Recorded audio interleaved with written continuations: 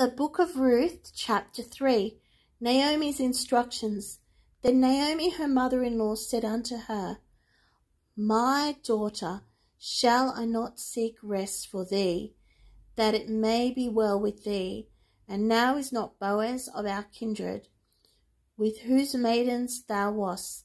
Behold, he winnoweth barley tonight in the threshing floor.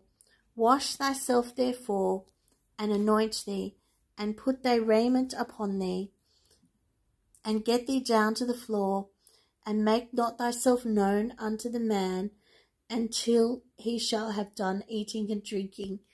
And it shall be, when he lieth down, that thou shalt mark the place where he shall lie, and thou shalt go in and uncover his feet, and lay thee down, and he will tell thee what thou shalt do.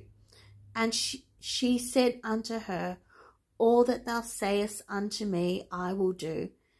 And she went down unto the floor, and did according to all that her mother-in-law bade her. And when Boaz had eaten and drunk, and his heart was merry, he went to lie down at the end of the heap of corn, and she came softly and uncovered his feet, and laid her down.